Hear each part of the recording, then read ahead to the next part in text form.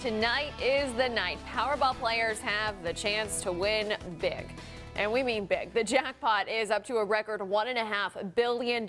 So, of course, Powerball fever is in full swing across the East. WNCT's Jessica Jewell is tracking the hype and joins us now live in Greenville. Jessica. Yeah, Maria, it's still pretty early out here at the Sheets in Greenville. I haven't seen anyone out here buying their Powerball ticket just yet, but I spoke to the people inside. They said people have already been out here this morning to cash in, try to get some of this record-breaking jackpot. Now, your odds of winning are 1 in 292 million.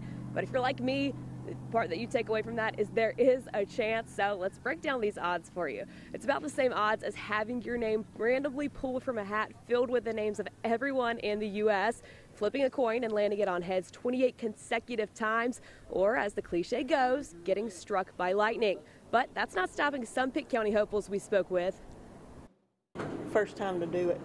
I figured, well, as big as it is, might as well try it. Probably won't get anything, but hey.